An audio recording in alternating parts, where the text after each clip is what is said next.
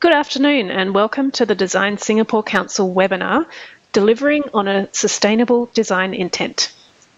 Following through on a sustainable design intent isn't always easy, but there's no time to waste in tackling climate change and other sustainability issues. What are the biggest barriers to achieving more environmentally sustainable buildings, cities, interiors and products? Are there viable ways to overcome the barriers? When do top-down regulations need to be bolstered by bottom-up sustainability initiatives? Today, a diverse panel of designers is tackling the many advocacy, ethical, and economic factors at play in the pursuit of sustainable design. This session is being presented by the Design Singapore Council, or DSG, supported by the National Design Centre. As Singapore's national agency for design, DSG champions the use of design to grow business, spur innovation and improve lives.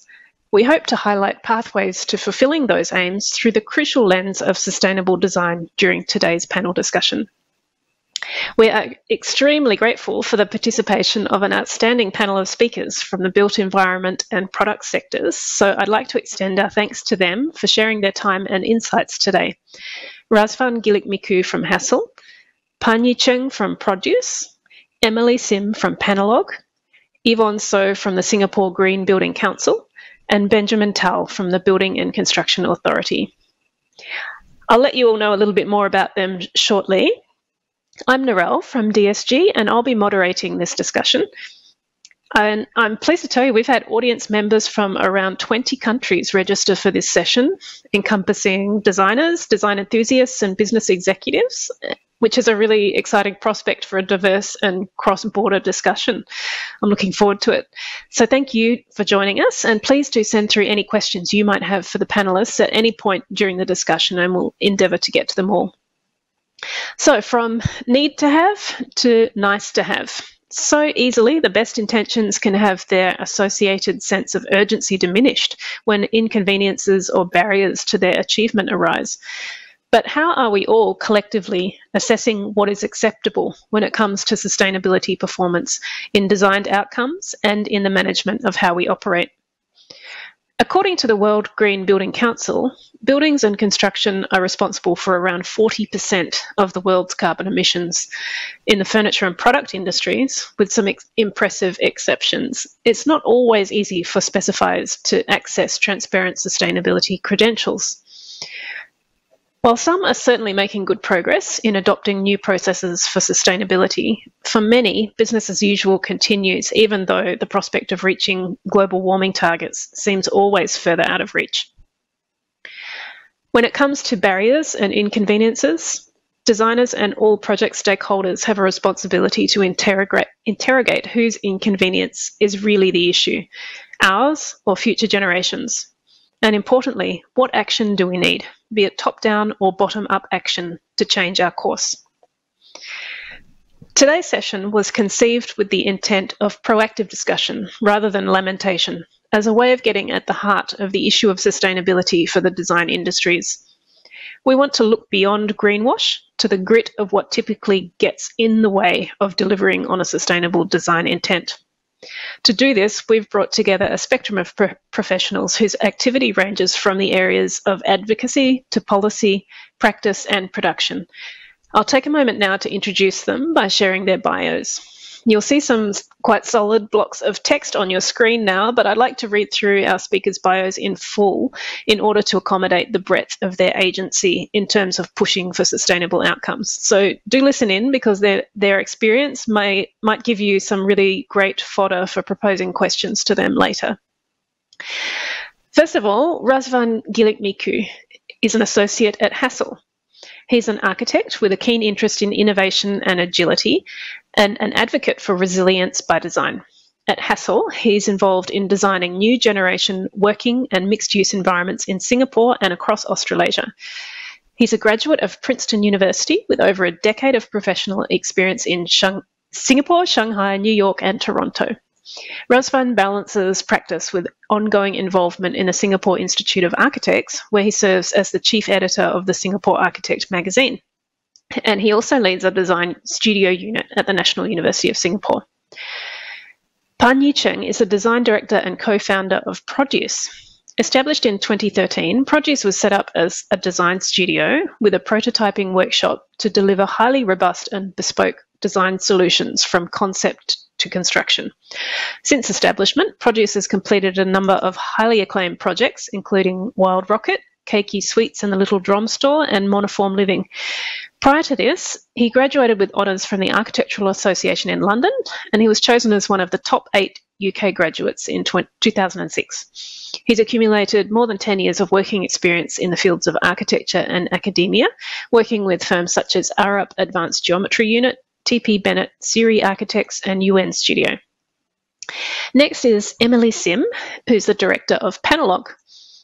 The company endeavours to shift production and consumption patterns so that builders, designers and architects can create spaces where ecology and urbanisation can progress in parallel.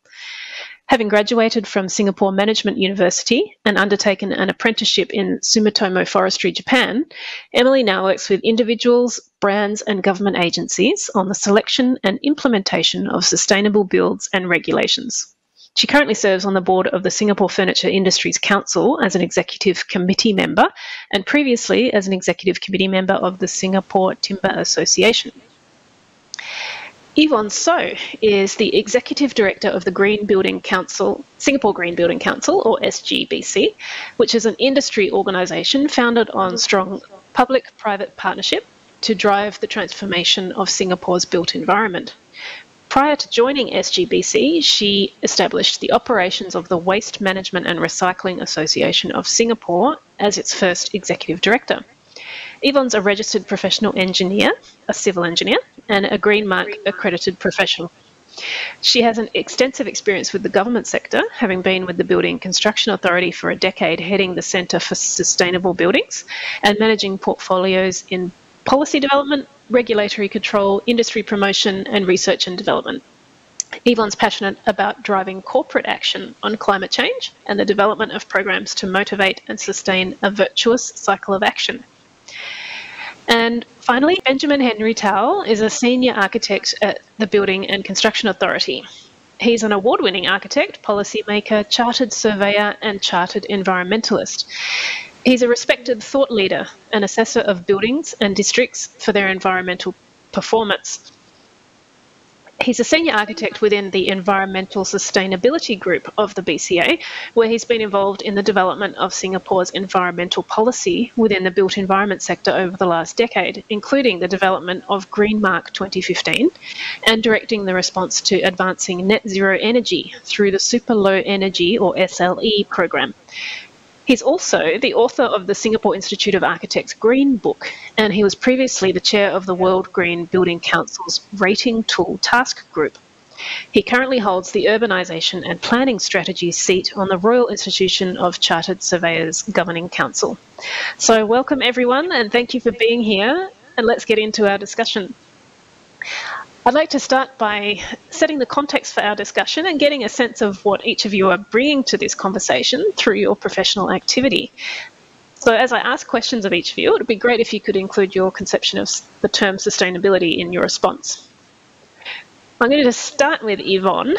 So Yvonne, the Singapore Green Building Council is a non-profit organisation with an advocacy agenda and its own certification schemes for green building related products and services. Could you give us some background on why the Singapore Green Building Council was incepted, under whose charge, and what gaps it's been filling in the green building ecosystem in Singapore since 2009? Good afternoon, everyone. And thanks, Narelle, for that introduction. Well, I guess there are two key reasons why the Singapore Green Building Council came into existence.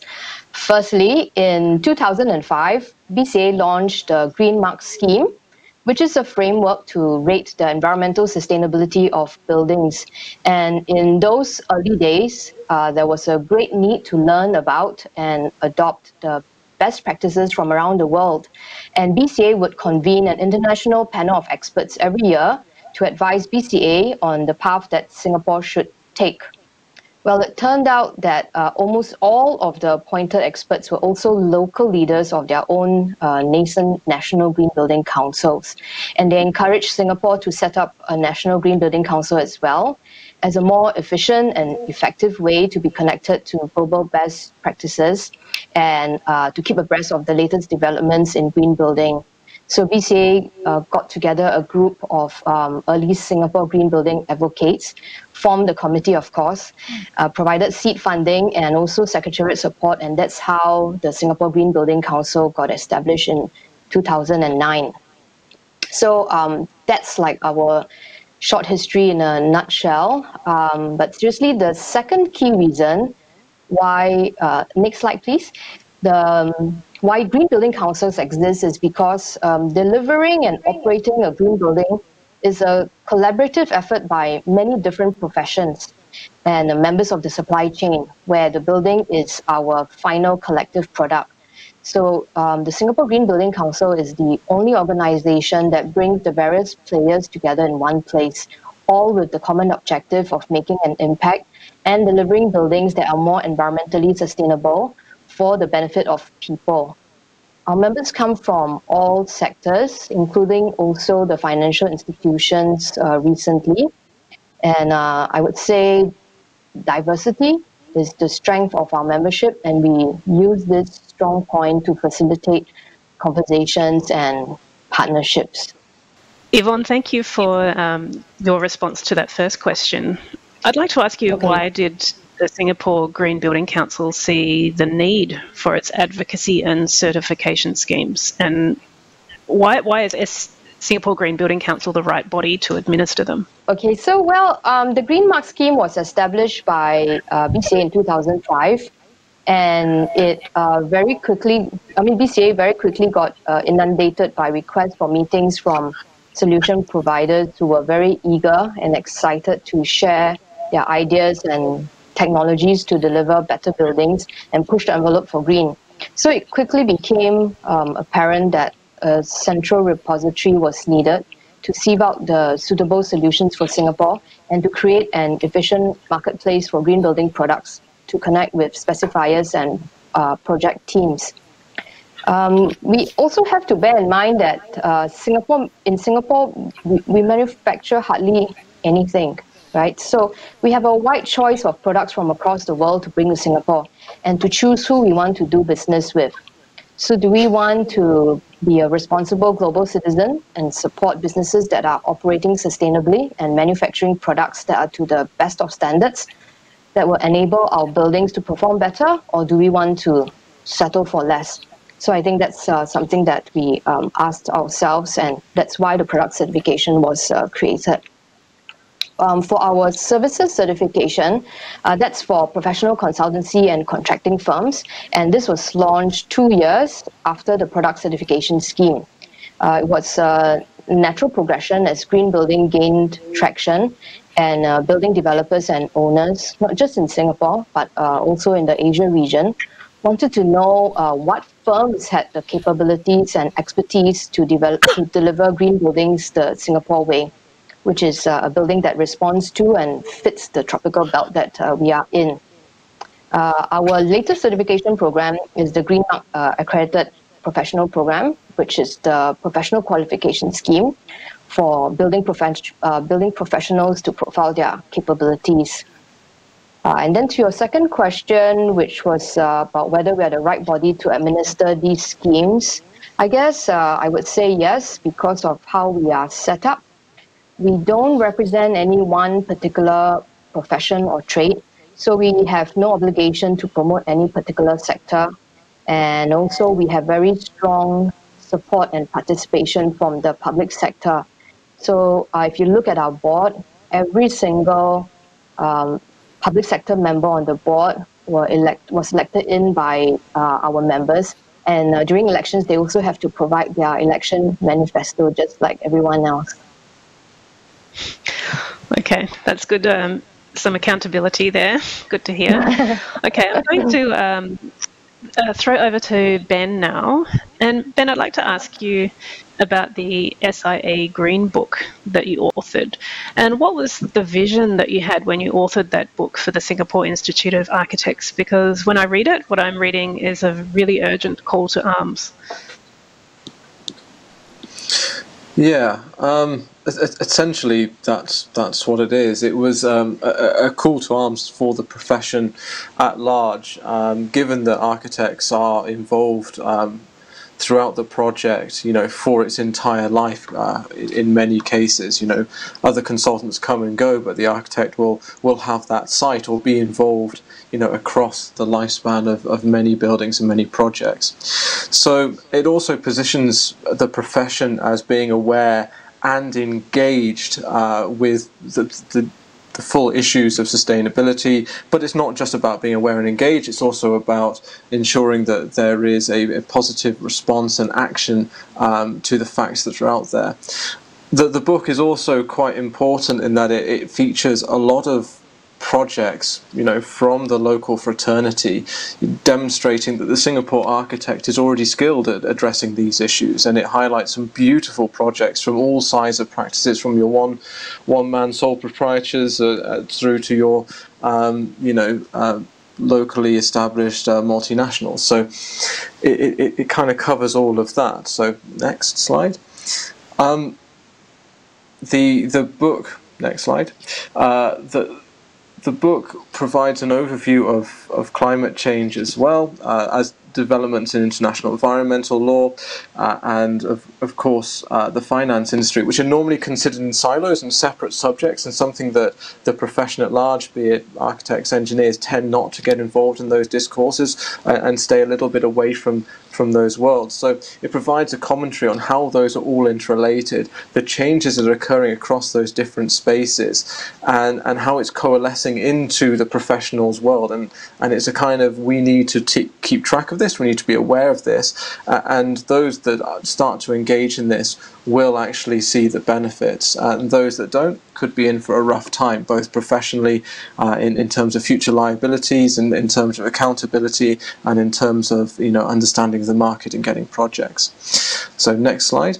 But beyond the theory, we have the EDGs, which are the Environmental Design Guidelines. Now these provide practical guidance for both projects and the practice itself for the implementation of the New Urban Agenda and the United Nations Sustainable Development Goals, which a lot of people talk about, but they're all very kind of up there, macro level objectives, and it's how do we bring that down into professional practice. It's distinct from a rating tool. We're not talking about a rating tool here, we're talking about attitudes, behaviours, decisions, discussions, and things like that. So on the next slide you can see what those actually are. So it enables us to have a template to demonstrate our role in bringing the SDGs into life, into all of our projects, and a guideline for us to measure what success is, communicate with our clients, and work with our practice and our allied professionals to connect and utilise and join the dots and work out how things all go together. And finally, on the last slide, these are some of the project images that you'll see throughout the book, but it provides a critique. So it doesn't try to hide that architects, in fact the built environment industry across the entire value chain, much of our work is entangled with and complicit to the multiple drivers of Earth system destruction, and we haven't been sufficiently ambitious to deal with this, as a fraternity, and I still think that we're not. So we kind of need to look at those roles that we have in urbanization and economic growth, and what is the role that we want to play. And we can't preserve the status quo. So throughout the book, it really identifies that we cannot preserve the status quo of practice. If we do, we need to be comfortable that we are and accept the responsibilities that we are preserving the root causes of the socio-ecological destruction and crisis that we find ourselves in today. That's it. I found it quite exciting to read this kind of position from a professional institute, so I think that's a tremendous step. Ben, you've been a critical actor in the ongoing development of the BCA's Green Mark rating scheme and the push toward net zero buildings with super low energy. So why are top-down incentives a necessary part of the green building ecosystem in your point of view? Well, I mean, let's be honest. The market doesn't value good necessarily in the full terms. There is a disconnect between environmental concerns and damage and the cost of things on the value of things. That's why we have a proliferation of cheap disposable items. Go to the hawker centre. Sometimes it's actually more cost effective for the hawker to give you things in disposables rather than in a reusable plate, which then has manpower to clean and things like that. So the value system that we have in place doesn't quite communicate the real cost of environmental damage of many of our activities, products, services and approaches. And don't forget the kind of whole carbon-based economy has been around since the Industrial Revolution. So that's had almost a century, well, more than a century, sorry, now, to work out how to be very efficient at pricing things and valuing things through that way without those considerations. So to steer that ship to a new economy is going to take a lot of time. As such, top-down regulations and top-down incentives are required to plug that gap, to start to move that juggernaut a different way, which wouldn't happen naturally otherwise due to that disconnect between value and real value and real cost versus perceived value and perceived cost. And on the topic of incentives, I personally don't like incentives. I think it's actually a bit addictive. It can change the market to be, I need an incentive for this or I'm not going to do it kind of mindset, which I'm not a fan of, but then again, I understand the need for it. It is that recognition of value to try and, push that something good, which wouldn't happen otherwise in the current market mechanisms, to get over that initial risk, to give the proof of concept. And in something like a building, there is high risk because it's not a product that's going to be in your pocket for a year or 2 years. It's something that's going to be there for decades. So any fundamental change in the way that we do things has an inherent risk. And also a lot of cash with it. So that's kind of why we need quite a lot of top down. But of course that doesn't and shouldn't inhibit a bottom up approach as well. Yeah, the risk part is an important point that you've raised, and especially in terms of how we view the timescale of projects and what our roles are. So one last question for you at the moment, Ben. What knock-on effects have you seen Singapore's codes having in terms of elevating the ambition for sustainable urban building or interior design outcomes? So I'm not here to give everyone a congratulatory tap on the back, but Greenmark as a whole, whether we love it or loathe it, has been a linchpin for much of the environmental policy, successful environmental policy that's come out of Singapore, and it has been very useful in attracting international awareness. It's transformed our market quite significantly. Obviously, we have the support of our Green Building Council, which help us with that greatly. It's that kind of partnership that brings industry and people together. So as a government intervention, which Greenmark is, it's been really successful like that. It's been an agent of change in that policy space. Yes, you could argue that it is too quantitative. It doesn't value design as much as it possibly could, but it brought a lot of people along with that journey and created a new market and a new value system for products and services to really start to move things along. And in terms of nuts and bolts, you can see that there's a new vernacular of building that has started to come. It's not mainstream yet, it's in the niches, but it's becoming more and more prevalent. There is that steering of a Singapore building. When you walk past it, it's got a lot of greenery on the outside. It's started to work with the climate a lot more. It's a lot less air conditioned. It's a lot less of an American glass box, built for nowhere, implemented everywhere. It has that real kind of exciting design to it that hasn't really been here since the late 60s, early 70s with the pioneer architects that did the Golden Mile, People's Park, Pearl Bank, which were local vernacular of the modern movement. So we're starting to get that now. And I'm not saying that's all down to government policy and all down to Greenmark and things like that. but I think Greenmark is helping to drive those ideals to that wider audience and providing that recognition. And again, that's the kind of approach which we're seeing regionally being applicable. So our policies, our approach, our ideas, and thus our consultants and the brand SG and those intangible values are being brought out and brought along. So we're seen as a bit of a leader in this front. So it's a great opportunity. Yeah, I agree with you. It's exciting to watch how Singapore architecture is developing with vegetation and with climate sensitivity. Okay, Razvan, I'm going to turn to you now.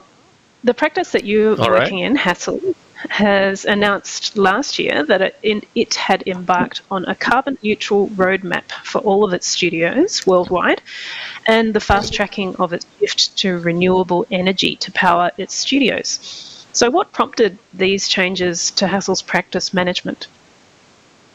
All right, well, that's a great question, Narelle. And I think the question was prompted by an image that was broadcast on our various social media streams, I think late last year, announcing the shift. And hopefully we can get the slides up as well to see the image. But frankly, that's nothing really new for us, because we have had a present sustainability function in Hassel for, well, more than a decade at this point.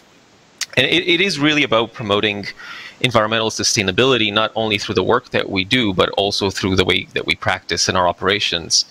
And a few years back, we were already around the 60% mark of using renewable energy. And around 2018, we started a new sustainability framework that encompassed a whole bunch of measurable targets that we were going to achieve. And that was the 5-year plan, at least back in 2018, so looking at 2023. But if we go next, I guess the accelerator, and in a way a catalyst, has been some of the natural disasters we have witnessed across the globe. Of course, Australia was on fire about a year ago, and also our increased leadership role in this conversation through Architects Declare, for instance. So we decided to actually bring that ambitious 2023 goal forward, and our Australian studios have reached it by the end of last year, and we're working towards the rest of our studios achieving it by the end of this year. So that's in a nutshell sort of where we came from and what made us push it even harder. We just couldn't wait. You have to lead by example.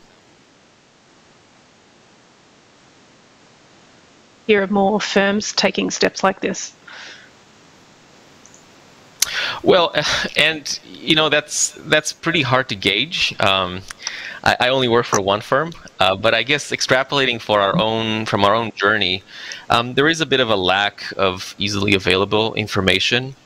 And actually, you have to create a deliberate focus on looking for this information. That could be a reason. But for us, I mean, speaking just for ourselves, I can see perhaps two main factors that drove and really enabled this change. And one is, you will see on the slide that kind of vanished off the screen, and I'd rather very much look at it than at myself, is our people. There's been really tremendous interest from staff all across the practice in making this shift. We're talking about my generation, older, and definitely the younger generation, who will have to inherit the mess that's being created right now. And we want to practice in a responsible way. So that's, in a sense, to echo some of the thoughts that Ben had just mentioned, is, this is a true bottom-up approach, where that's how we, as a collective, we choose to practice.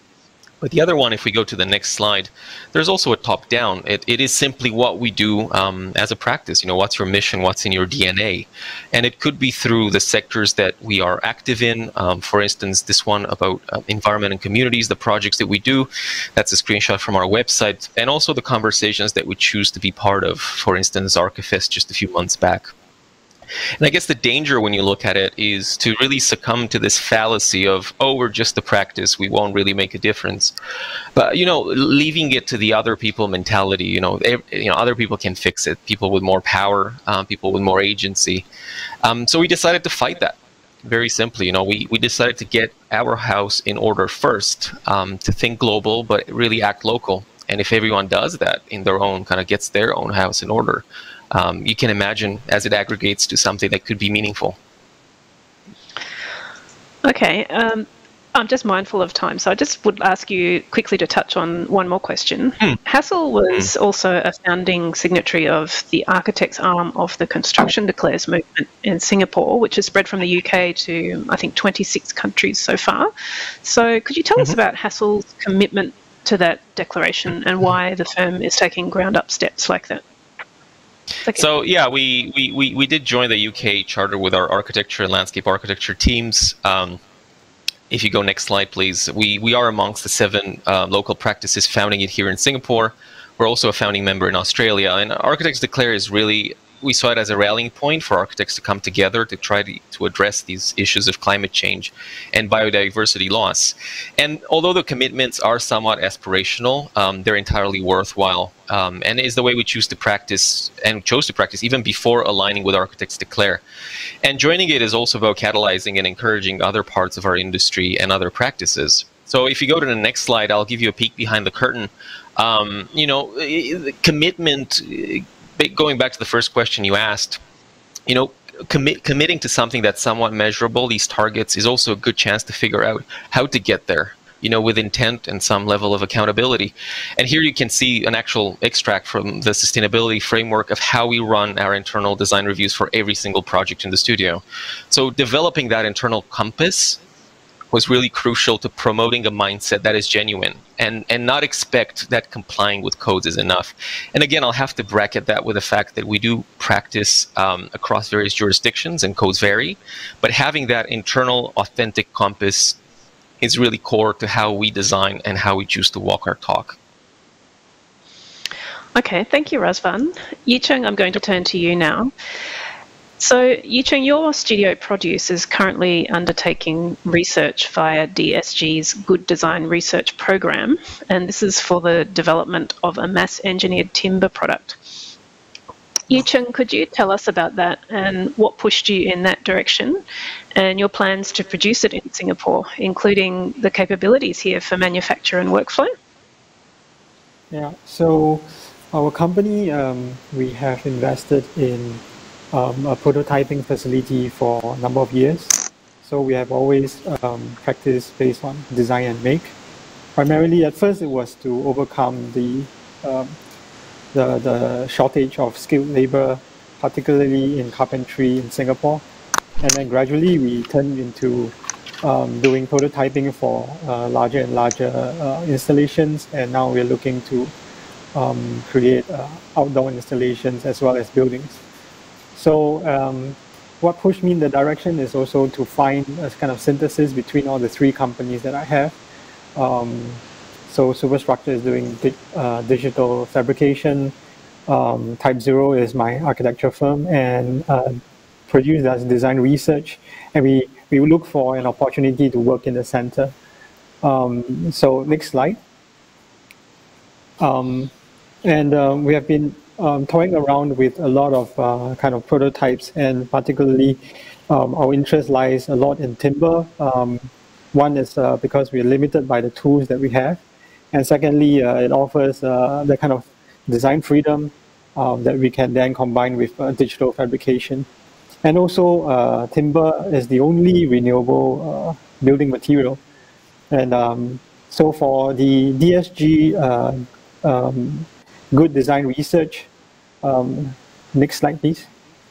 We wanted to capitalize on the kind of positive potential of MET adoption, which is the integration of digital design and fabrication to assembly workflows, increase the productivity and reduction of manual labor, and creating a carbon neutral construction method. But our product is based on reconstituted timber, which is different from normal MET. So what it built upon, the additional advantage is that we want to create something that's a self-reliant MET component that is sourced from our region in Southeast Asia, using plantation timber such as rubber wood. And then it will also reduce the plantation to product turnaround time because it's faster to harvest. And then it reduces the material and increase strength to weight ratio for our product. And in the end, we want to encourage a more widespread adoption of MET construction in Singapore and within the region. So we go to the next slide. So our aim is really to look into reconstituted timber as a base material and allowing for digital tools and computational design to create more possibilities. And at the same time, to work towards a kind of system and component-based design that will allow a more widespread adoption of MET and particularly to replace concrete. I was going to ask you, Yicheng, you're developing this sandwiched variable egg crate structure through your research project at the moment. I'm wondering how would that be dealt with at the end of its life, and does Singapore currently have the capabilities to deal with a circular approach to mass engineered timber? So for the product that we're looking at, it's reconstituted timber. At the end of its life, I mean, the first priority is to reuse. So we want to look at it from a component point of view. So for example, something like that, which we are trying to fashion into a wall or floor panel, can then be reused in another site. Then after that, it can also be broken down and reconstituted with other materials to form finishing panels or building materials that are of a kind of lower intensity in terms of its structural strength. But the circular economy is definitely important, but I think we need to look at not the end of the cycle, but the beginning of cycle, which is to first of all look for the correct source of material from a sustainable source, and look for materials that are that contains high recyclable content and low hazardous content. And is that easily done in this region? Sorry? Is that easily done in this region, finding that sort of source material? Yeah, I think we first need to start, and then there would be a supply when the building goes to end of its life. Then there would be a supply of recyclable materials that can then be repurposed. But currently, because of the lack of it, we don't have the diversity of industries and manufacturing capability to start to look into the afterlife of material. So what we are trying to do is completely bottom up, in a sense. We are trying to start this process by investing our time to research into this component, MET component. Yeah. Used? Could it be used for furniture or other avenues as well? Well, definitely. Our priority is still to develop materials for buildings, but definitely it can be used for furniture and perhaps even surface finishes or decorative panels within buildings for interior use. Okay, well, all the best with the development of that product, Yicheng. Thank you. And now I'm going to throw to Emily. Emily, I'm going to ask the first question to you. Could you tell us about the product ecosystem that Panelog sits within here in Singapore and in the region, and the steps that you've taken with the company toward an alternative offer to impact? So what kind of gaps in the market are you addressing with Panelog? Thanks, Narelle. So the name Panelog is derived from the words panel and dialogue, which means to start a conversation about engineered flat panels. And the meaning is multifold. First, we want people to focus not only on the surfacing material, but what's underneath the furniture, but also to start a conversation about engineered wood products being an equal alternative to solid wood. So this enables us to extend the possibilities of woodworking. What we are doing is to essentially shift the demand for traditionally sought after things like solid wood to what's innovative. So if you move on to the next slide, most engineered materials come in panel form and it's easy to work off. It's the most sustainable of all being plantation logs, and it helps us increase the abilities of wood. Firstly, the yields can be increased from 40 to 60% when we are producing solid wood, but with engineered wood, the yield is often above 90%. And with engineered wood, we usually remove all the traditional disadvantages of woods, like its knots and cracks, spreading them out across the panel so you can slice and chip them easily. And it increases the number of applications, and that's why you see like a myriad of new like timber skyscrapers that is popping up all over the place. Panel materials are also the most easy to ship, so it really helps us reduce carbon emissions as well. And on to the third slide, you can see that engineered wood products is tailored to all kinds of applications. So for designers, I think it's good to start the conversation and think about how you can express these new details that come along with engineered wood. The material is more stable. We can use them for digital fabrication to generate more complex geometries, or we can work with less material and increase the span of our designs. So at Panelog, we provide this extra consultancy and help for the designers to manipulate these new materials. So, Emily, do you think that Singapore's furniture sector is doing enough to tackle sustainable production in Singapore and the region? And how about, distribution and life cycles? And is there enough demand from consumers and specifiers for more sustainable offerings? When Southeast Asia is concerned, we are slow to act, but it's definitely a hot topic that is gathering traction. It's largely led by new rules and regulations, but awareness all takes time.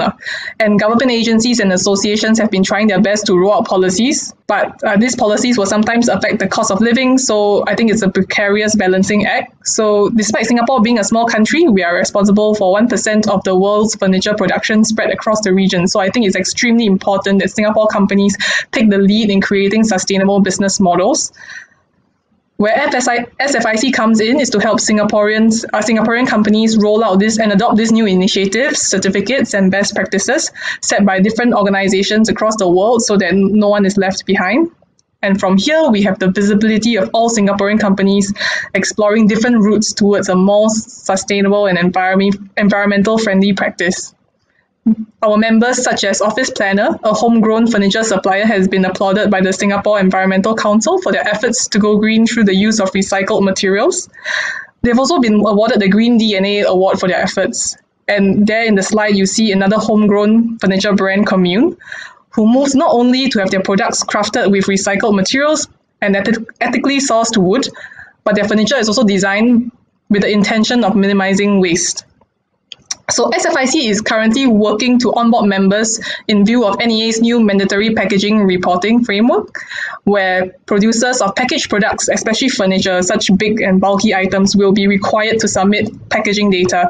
This will really help companies raise awareness about how much packaging they're using and the benefits of reducing the amount of packaging being used.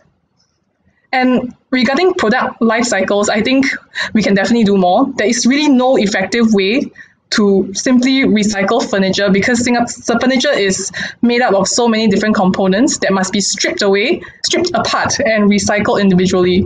Designers have a role to play in making building materials more sustainable by making it more durable, more easy to repair, refurbish, reuse, and disassemble. So this to maintain their components and their materials to the highest useful purpose as long as feasible, which minimizes resource waste. So the responsibility of end-of-life treatment of furniture also requires a concerted effort from the consumers to find out best recycling practices and for government companies to make this available option to all of them.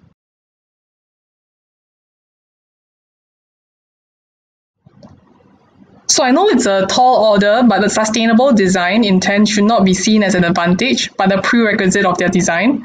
And sometimes the linkages are not very clear, so maybe I'll highlight a few environmental issues that are connected to a work of an interior designer. For example, deforestation, and to encourage engineered wood use, plantation lot products, and use only solid wood where necessary, and ensure that they are produced in a sustainable way. So on the topic of, let's say, resource consumption, create a fashion for minimalism is one approach that could be designing for multi-purpose furniture, kitchen appliances, could be replaced with machines that perform different tasks. So this would minimize the amount of things that we need. And of course, waste, as I've touched on before, designing something that lasts with minimal packaging and provide viable disposable options, I feel is something the designer needs to look into. And the less direct kind of linkages can be like carbon emissions, choosing materials that are near where you live, having your production close by, or other creative ways like, creating new things that help collect rainwater, or examine like the raw materials that we are using and make sure that their manufacturing process are not polluting the environment. So I think these are important. So if you move on to the next slide, you can see that, manufacturers use so much. And they need to really innovate through refining their manufacturing processes, be open to new technologies, and make more informed choices. So they are also there to inform and enable designers to create something completely sustainable and different. And lastly, and the most obvious reason is to not cut corners. I know that cost implications can be very, very difficult, and these decisions to make can be quite a lengthy one. So, and the decision that is coming from the management can be a lengthy one, but I hope that they make the right choices for the environment. And lastly, and the most important point is to educate consumers. So I know that consumer demand has a great role in driving sustainable offerings, and sustainability unfortunately cannot be seen. So usually it's the first to go when we talk about cost cutting for cost conscious consumers or manufacturers. So we hope to change that by being an agent of change, thinking of how designers and manufacturers can affect that change. And if you think about it, we talk a lot about renewable energy, but nobody talks about renewable building materials, renewable furniture, and that kind of stuff. So that really has to be brought into the limelight so that we can start this conversation about having renewable interior spaces. Yeah, thank you, Emily. So I'm conscious of the time, and I'd like to move to the next part of our discussion. So for this part, I'd like to really get to the barriers to sustainable design.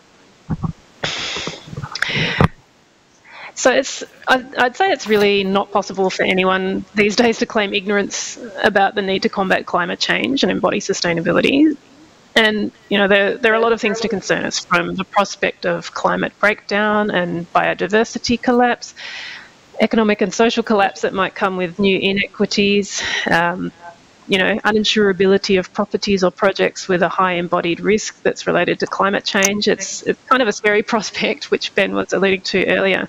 So we do need fast and collective action, but not everyone's taking that path, and not everyone in the design sectors is either willing or able to advance as needed. So let's talk about the barriers now. I'll throw this question to anyone in the panel. Is upfront project cost really the biggest barrier to delivering on a sustainable design intent? Because it's the factor that I've heard mentioned the most frequently. Why is it often more expensive to take the sustainable route?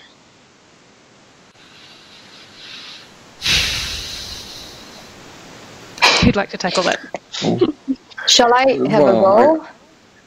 Yes, Yvonne. Yes, you go sure. first. Okay. I mean, well, for us, because we've been at it for 10 years, right? I would say I really don't think that cost is a very big issue these days, because many corporates are setting sustainability as a key objective now. I find that maybe it's more if you're using new solutions and innovative solutions, then there's of course a premium when you try something new. But cost very quickly comes down with economies of scale. So I think because we certify quite a number of innovative products, and in the early days, the companies would tell us there's an issue with demand, but schemes like the Green Mark, helps to encourage take-up. So 1-2 years later, when I talk to the same companies, that's not an issue. And I think when it comes to designing a building, it's more about the planning, giving the designers sufficient time to plan for a good building, and cost is less of a factor, I would say. Yeah. Okay. Does anyone else want to field that? Yeah, I'll just add to Yvonne's point. I think that's right. I don't think we can get away from the argument on cost, but it's the argument on cost if you try and do something exactly the same way as before. So if you design a big glass tower which is fully air conditioned, and then you want to go, now I want it to be a more sustainable building, then you're going to incur great cost creating trying to solve a problem you have created in the first instance. Whereas if you pull it back to first principles and say, well, actually, if I was to design that project for the climate in which it's in, but I think the point is that if you have a problem of your own making and you try and resolve it, it's going to cost you money. If you do it from the fundamental principles, work with the climate, for example, you're going to have something which doesn't cost as much, could be cheaper, and much more effective. It's about doing the simple things right, which then allow you to take the risks with new technologies and things like that. New technologies, yes, they do carry more weight, as everything. But like I say, if you're designing from first principles, you need a lot less of those technologies in the first place. So then you have that freedom to experiment, the freedom to apply, and so you can do it well without the extra cost. Yep. I want to chime in on this one as well. Is that cool? Oh, yeah, please go ahead. Yeah, slowly, one by one, right? Yeah, I think it's also a matter of separating the notion of cost to that of value. I think a lot of times we are somehow conflating the two, and they couldn't be further apart.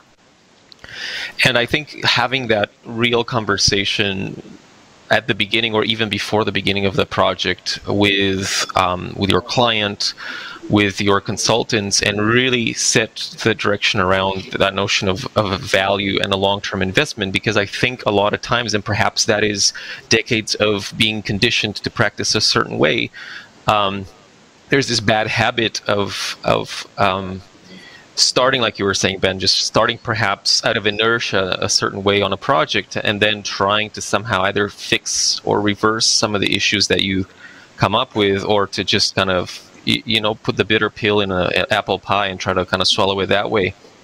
Whereas I think sometimes the impatience of waiting for those gains that are actually incremental and they take a long time to manifest versus upfront quick savings is also something that needs a cultural change in the way that we develop cities and beyond. Because obviously capital cost is one, but operational cost life cycle is another thing. So looking at the way that efficient systems that somehow in the longer term actually absorb a lot of the upfront cost without producing all the negative side effects can be a strategy that everyone has to have buy-in, because again, buildings are an investment that is for decades, and it's not simply a quick real estate play. You cash out, that's the end of it. It's someone else's issue to deal with.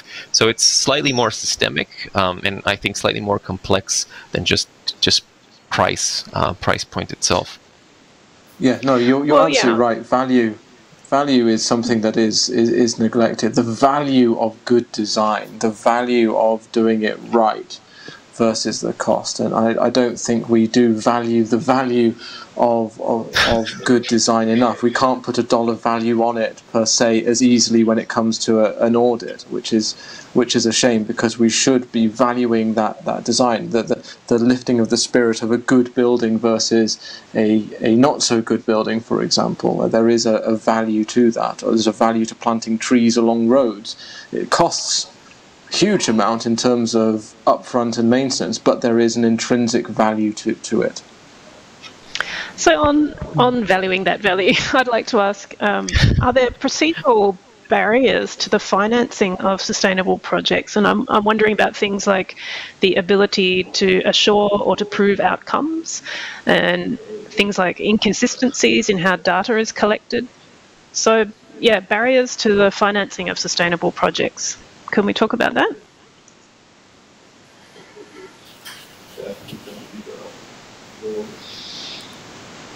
Who's willing to give that one a go? I can give it from a high level point of view, but in terms of financing projects, obviously being in the public in the policy area. I don't have much direct kind of experience where I can say where it seems to be going, and then hopefully others can talk about some of their projects and how those have been financed or the things that they're seeing. But in terms of finance, at the moment, there's a lot of issues regarding due diligence, and obviously, but financiers don't want to be seen as greenwashing. So they're quite worried about what they invest in when it's said to be something sustainable. So sometimes there's a procedural cost of actually trying to prove that something isn't greenwashing versus the actual thing itself. So both in terms of time and energy. But that said, there is becoming a more apparent taxonomy to sustainable linked finance and gold standards such as the EU taxonomy. Then you've got the fact that climate risks are starting to be priced in through TCFD, which is not just looking at central banks anymore, but have spread to corporations and how they value and things and look at their assets and portfolios. So it will take time for that change to happen, but there is kind of changing in the way that finance will be structured, that you'll soon cost more to finance a project that doesn't have sustainability objectives or goals or metrics as part of it. So you'll start to see that move into the space. Okay, let's step back and take a much bigger... Oh, sure, Yi-Chung, go ahead. Right, I was going to chip in on the financing of sustainable projects. Obviously, the Green Mark lays out a wide spectrum of design standards to achieve the required bare minimum result. But let me talk a bit about the MET and embodied carbon point of view. Currently, and I also will be talking a bit more representing small firms doing small projects, because a lot of all these projects falls under the requirement to submit for Green Mark. And therefore, and I would say this accounts for quite a large stock of buildings in Singapore, where small practices actually do not have the opportunity to practice in sustainable design. I'm not talking so much about the operational or maybe passive cooling, but more in terms of the targeting embodied carbon, reducing the use of concrete, let's say. So what Yvonne pointed out about the economy of scale is true. We need that to drive down the price. And as small practices, when we look at one house at a time, it's not possible to gain that economy of scale. And so I believe that we need a collective effort as well from all the small practices, maybe even to pool resources together so that we can all practice in, let's say, in the MET department of sustainable buildings. Yeah. Okay, I'm going to jump to another question. Do we think that systemic change, which is apparently what's needed, is going to come from policy, from a public movement, or from both the top down and the bottom up? Big question. Well, I think it would be unfair to put the policymakers on the spot right now. So maybe I'll answer because I kind of alluded to that in some of my remarks earlier, which is both and. And again, I think, in Singapore, obviously, we are very fortunate to have a regulatory body that has a great degree of sort of impartiality and fairness. That cannot be, the same cannot be said about many other markets where different bodies that do regulate sort of different types of assessing green buildings and whatnot do have affiliations that make some of their decisions somewhat dubious. But I think and something that I picked up on, something that Pan said as well, and Ben earlier, and Yvonne, which is, again, the whole point of having conversations as a profession is to push above and beyond those regulations and really understand what the value of good design is for each of us and collectively, because if you look at it, even many buildings that were designed before Green Mark or LEED even existed, that were based on really sound principles of how to deal with passive cooling or heating, with thermal mass, with material consumption, when they were retroactively assessed, whether for sustainability, even for what a lot of the conversation has shifted towards, which is wellness, they score very highly without having had those codes in place. So I think it's almost like a bit of a wake-up call that we shouldn't use it as a crutch to just comply with. And I think it's having this conversation to me is great, because you have representatives of top down, but also of bottom up. So I think it's working hand in hand rather than kind of just leveraging and waiting for the next code to tell you what to do, and then just kind of leaving it at that. But for that to happen, I don't want to take more airspace, is something that Yvonne mentioned earlier, which is giving the right amount of time. If we're expecting to create innovation and value in a way that's entirely new, with a set of challenges and environmental disasters that are posing completely new threats, we cannot run the same old business model at the same expectations of time and cost as we have for decades. So I think actually balancing that that problem is something that's probably very important moving forward. Yvonne, would you like to elaborate? Yeah, actually, I totally agree that today what I see is that the bottom up is really leveling up, right? I mean, in the past, the industry takes a lot of direction from BCA and what the regulators want. But what I've seen especially in the last 1.5 years, private sector is really leading in terms of wanting to do the right thing. So in addition to construction declares, the World Green Building Council has a net zero carbon buildings initiative.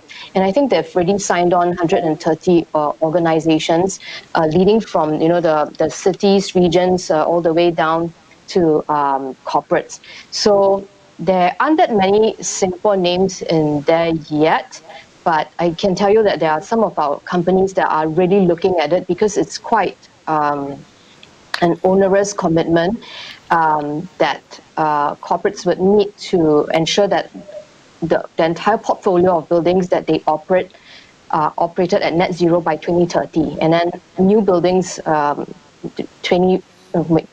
new buildings 2030, and all buildings that they operate by 2050. So that this will cascade down to a number of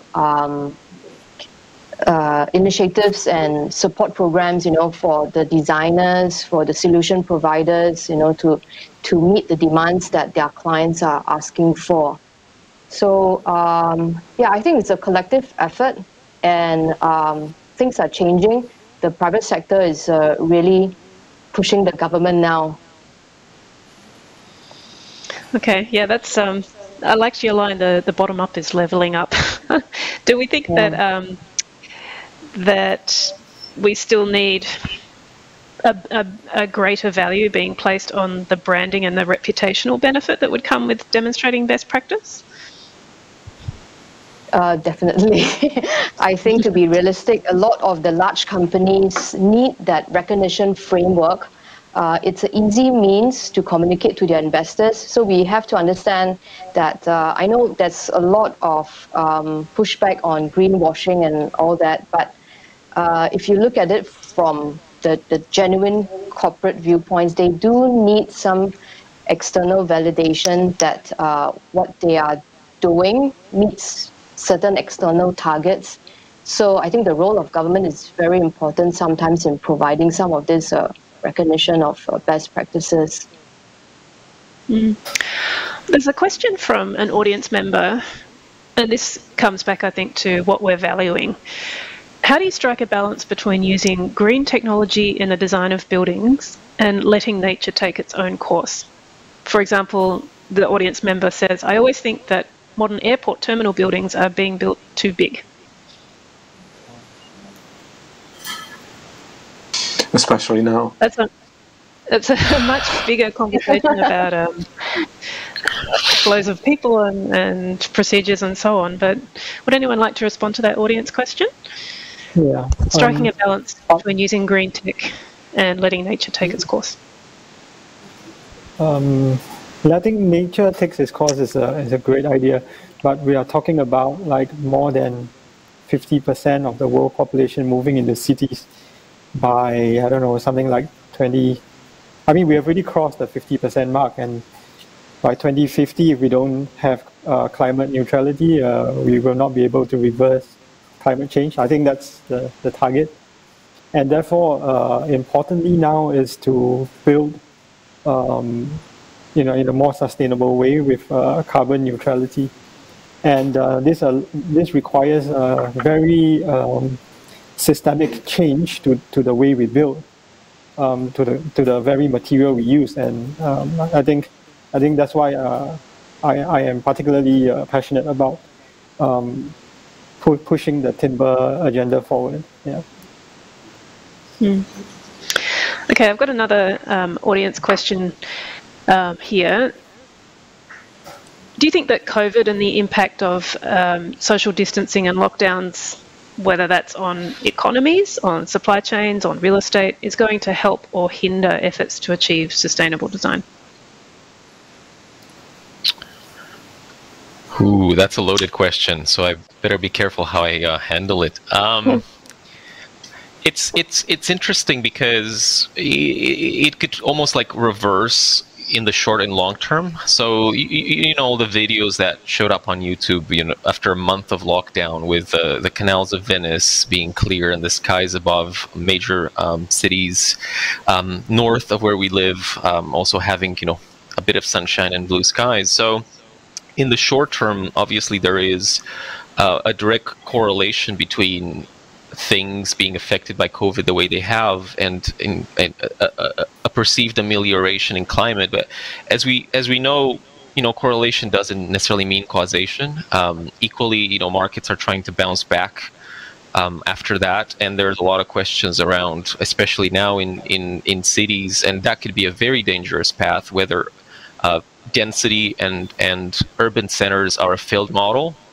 Everyone's fleeing, not for us, we don't have much choice, but everyone in other countries is fleeing to suburbs and so on. So I think obviously the recent sort of COVID pandemic, and it's still raging on in many other countries, it's really making us rethink the way cities, spaces, programs work. I am personally, because information that comes in, scientific research that comes in is so different almost week by week. I am personally afraid of knee-jerk reactions and major changes in sort of the way we imagine the future of, and you insert your own kind of special category, whether it's cities, whether it's high-rises, whether it's workplaces. It will have an impact, but it will probably not be as seismic and immediate as some of those early kind of videos seem to suggest. It's just a matter of understanding how to deal with the information we have at hand and be able to pivot as more information comes to light. I think Emily was trying to speak a couple of times. Did you want to add anything, Emily? Oh, I was about to add on to Yvonne's the previous question regarding branding. Other than rewarding companies and organizations for their green efforts, is also sustainability is almost invisible when the consumer is buying something or when somebody is using. So I think that branding with clear graphics and all that really brings value to what these kind of materials bring on the table. And also because there are so many competing materials, right? You're really not comparing apple to apple on any certain in any certain situation. So it's really good to really cut through the noise, and also for the informed consumer to make a good decision about which material best suits the case. Yeah, that's a great point you've raised, Emily, about the ability to compare apples to apples on certain materials when you're selecting them or on a certain product. So how can we overcome this barrier? And I'll put this back to all of the panel. What can we do to make sustainability efforts more transparent to consumers?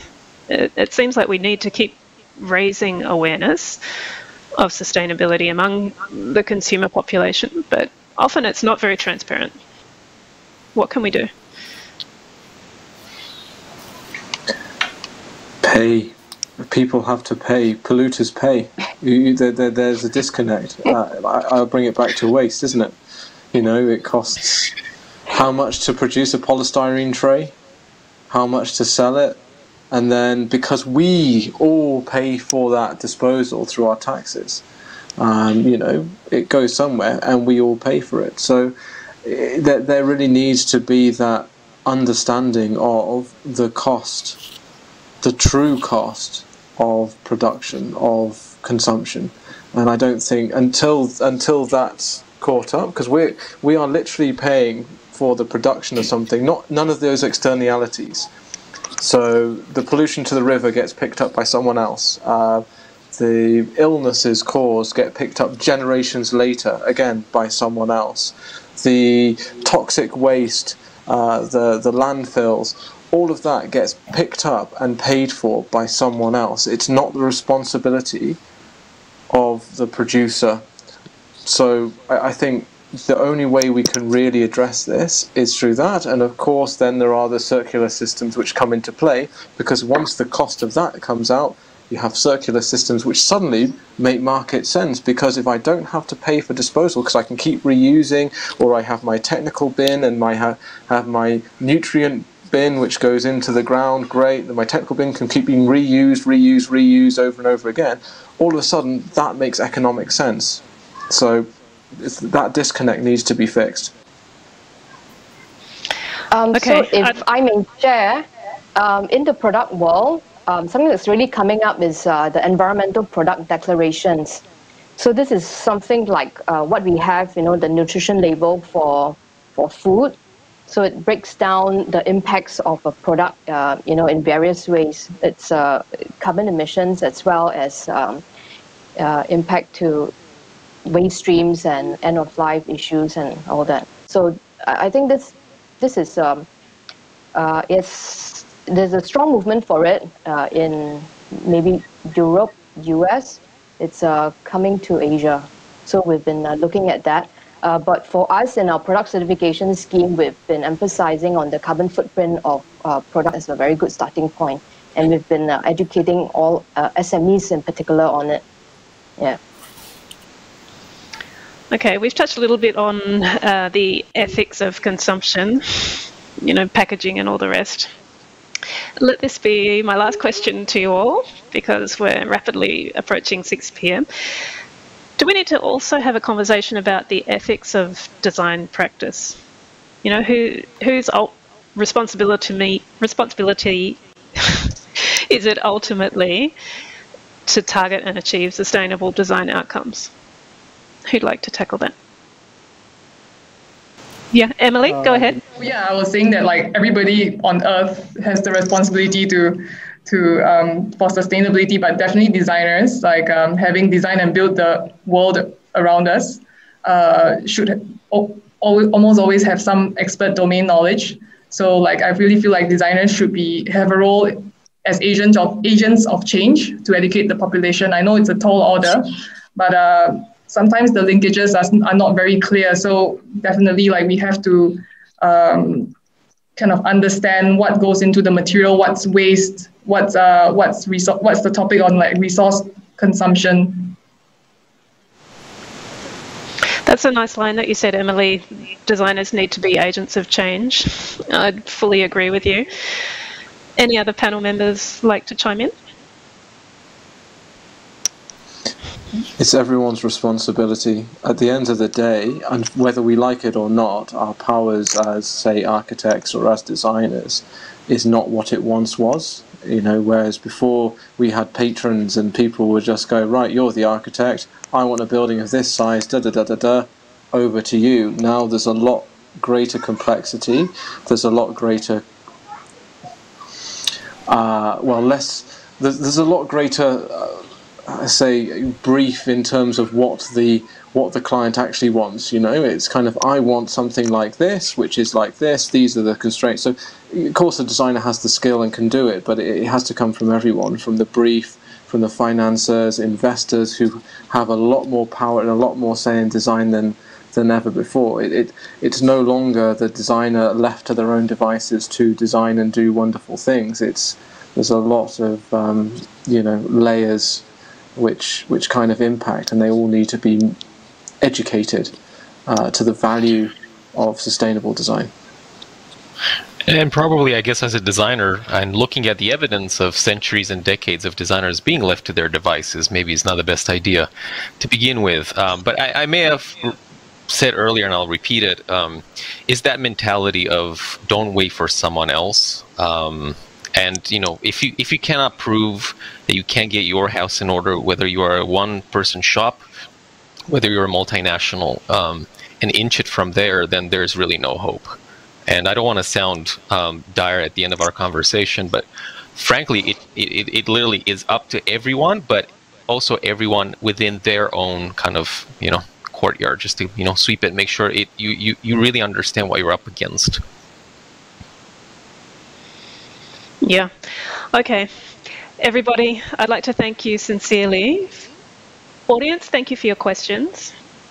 And to Razvan, Yicheng, Emily, Yvonne, and Ben, thank you sincerely for sharing your insights, bringing you all together with your diversity of positions in the design industries has been a really valuable discussion exercise, so thank you very much. And we're nearly at the end of the session, so I hope you've all found it valuable, and thank you once again for joining us.